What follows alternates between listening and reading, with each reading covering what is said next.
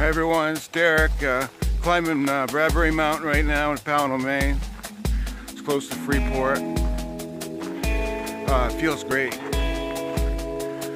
Power of the mind, put your mind to something. I haven't done this in years, and a couple of years ago I'd never do this. You know, feeling at one with the earth right now in the wilderness is great. It's great to get out. Get some exercise. Nothing like climbing a mountain. I hope everyone's doing well. Right now my goal is the top, and I'm going to get there.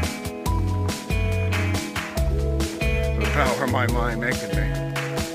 But it feels great. The best thing for depression is getting out in the wilderness. It's where we all derived from, where we all came from. The wilderness, and that's why you'll notice when you spend more time outdoors when you can when you're not working, it really helps your day. We all need our vitamin D, and it's very gratifying to get out of your element. Like, this is something new for me. This ain't something I do in the past. A lot more spontaneous now. But I'm surely making my way up the mountain, and it feels good. I'm excited to get up to the top. The ski trail I'm on right now. But starting a little ski climb, but practice, like we talked about yesterday, is great to be able to. When you turn off the radio or put down your phone, you take a break from the world.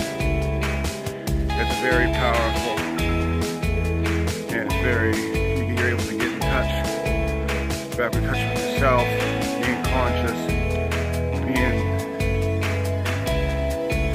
your mind being aware of what you're thinking, and being present, being conscious like I am right now. I'm present in the moment like I used to when I was a kid.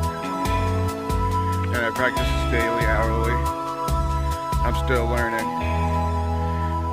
Even when you're able to start stopping negative thoughts, dropping a negative thought from your head, that's a big starting point. Baby steps. That's the best way to look at it, is baby steps. Dropping any negative thoughts a win. Talk to you more when I get out of the top of the mountain. Please subscribe and like, and I'll talk to you soon.